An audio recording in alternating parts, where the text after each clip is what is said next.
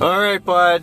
Welcome to Southwest at Hopkins. You got your stuff? You need us to? Yeah, I've got my stuff. You got your job? Yep. It's in the trunk. I will talk to you. Yeah, we'll see you soon, I'm sure. This year or early next year. We'll figure something out. Oh yeah, we'll make it work.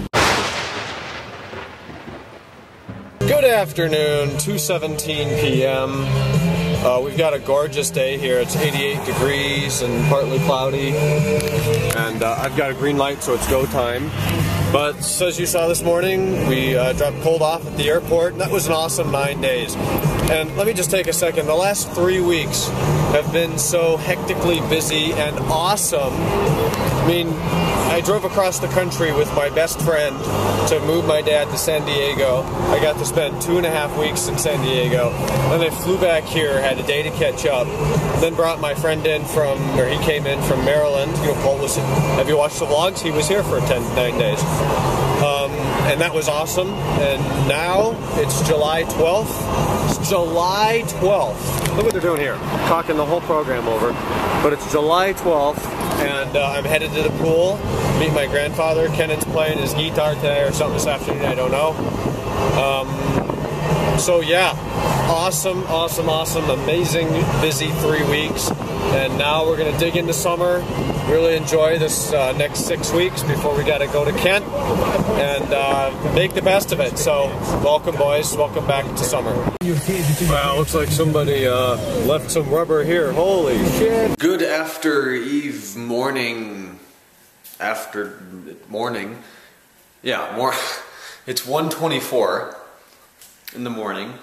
And the last clip I filmed, I just checked, was on the way back to my grandparents' house from the pool.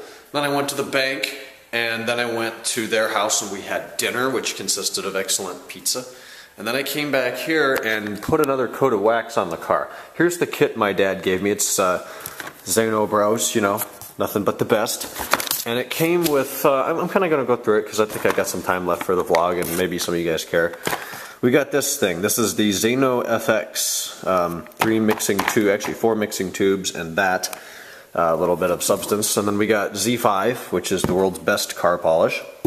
We also got Z2, which is show car polish. So those things are different. And then there is this, which is just wash, you know, soap instead of using zip wash or something like that. And in the bottom is the clay bar, which I've already used, and I already applied a coat of that, and I did use that when I washed it.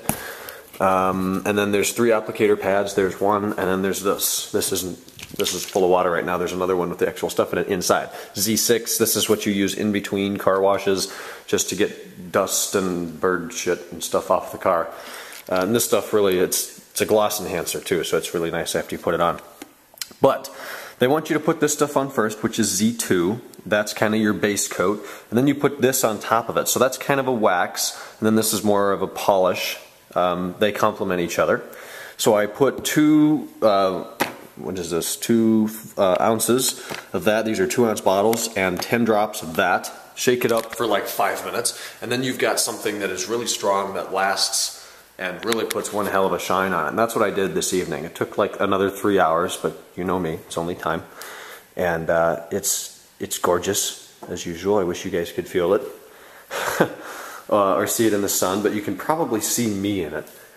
Maybe if the lighting's right. It's absolutely ridiculous how shiny this is right now. When I was at Dave Walter yesterday, and they had that new M6 in there with probably less than 30 miles on it. Probably less than 20 miles on it.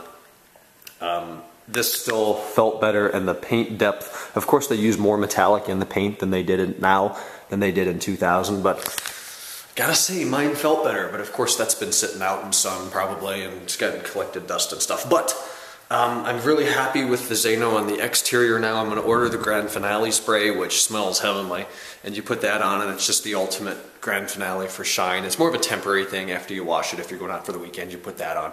It's just a squirt spray, you know, and then go over it with a cotton towel. But I'm going to order that, and I'm also going to order the stuff for the interior. There's Z8 and Z9.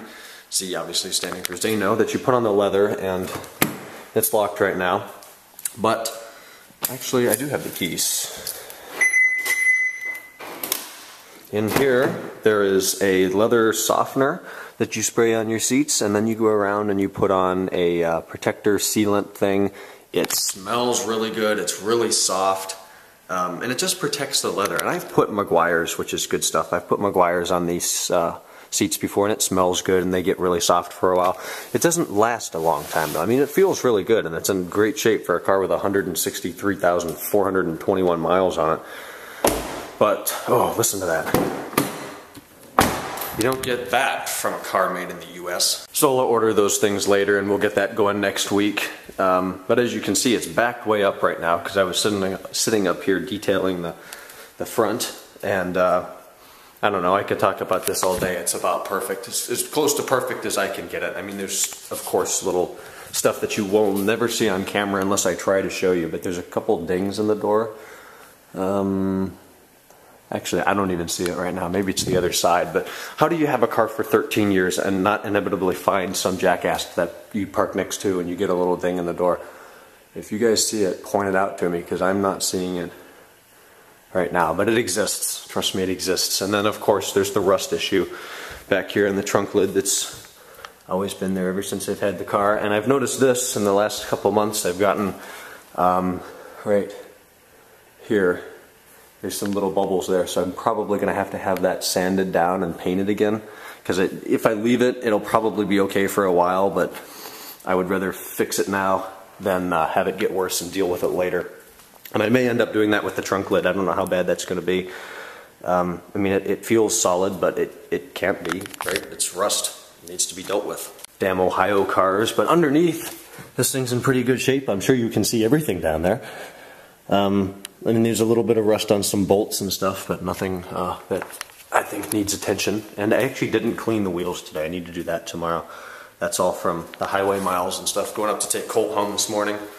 Yeah, so that's the car stuff. More will be coming soon. Oh, my glove box, there's an issue with that. I noticed there's a strut in there. When you pull the handle on the glove box and it comes down, there's a strut, which is kind of just like a cylinder that lets it down smoothly, and that is broken. So if I drop it, it'll fall all the way down, and that is not good. So it's back there, and I actually have a light here. You can see there's part of it laying there, and the rest of it is right there. So putting it on there doesn't seem like it's going to be any problem, because I can kind of reach it from the side. But up there, it disappears into the car, so I'm going to have to figure out.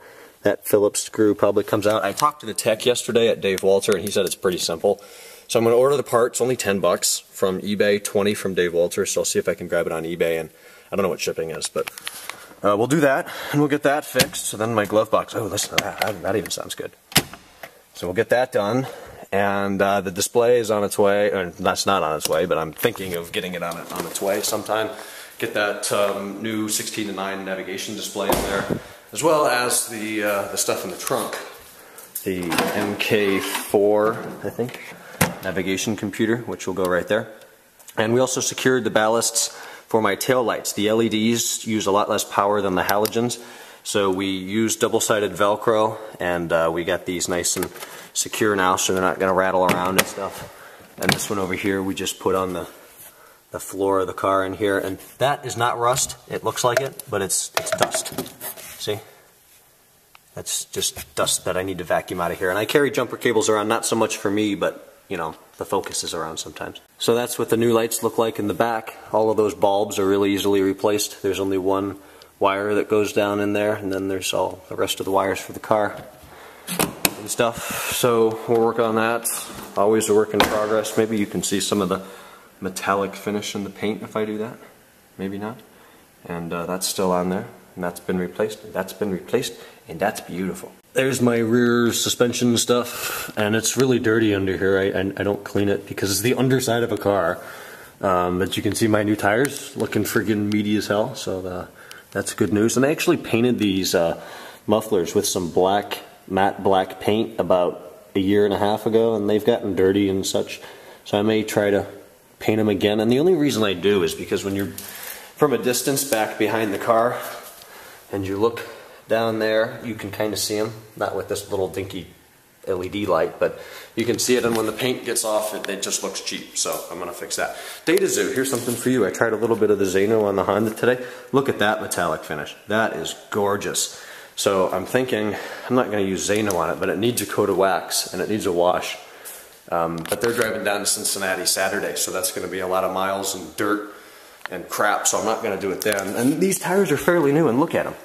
How are they brown and disgusting already? I already put tire shine on them like a few weeks ago, so that needs to be done again. Remember how I told you that Moto Motion lost one of my valve stems when they redid this wheel? Well, I bought new ones for like 20 bucks. I know, rip off, but now I've got the right valve stems back on there, and that's good. And you can see this side doesn't have any of those little, I guess it would be rust dimples coming through on the fender here. I actually had one around here somewhere.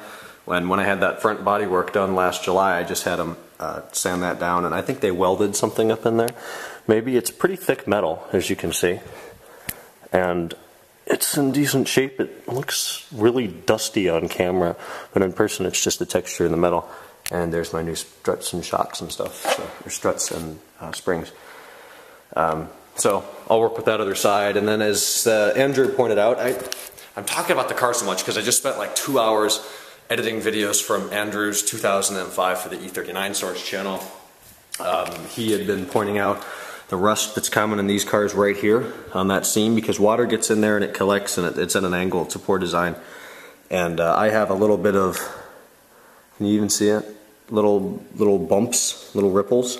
But for the age of the car, it's not nearly as bad as I've seen online. So that's nice and clean. There's some of the metallic finish. You can see the biggest thing I noticed with the wax, of course, aside from being really smooth, is it pulled the metallic finish out of the paint more. It's not a finish, it's just the paint that, you know, most cars have it now. Back in 2000, that was something to put on the window sticker, how it was a metallic finish or paint.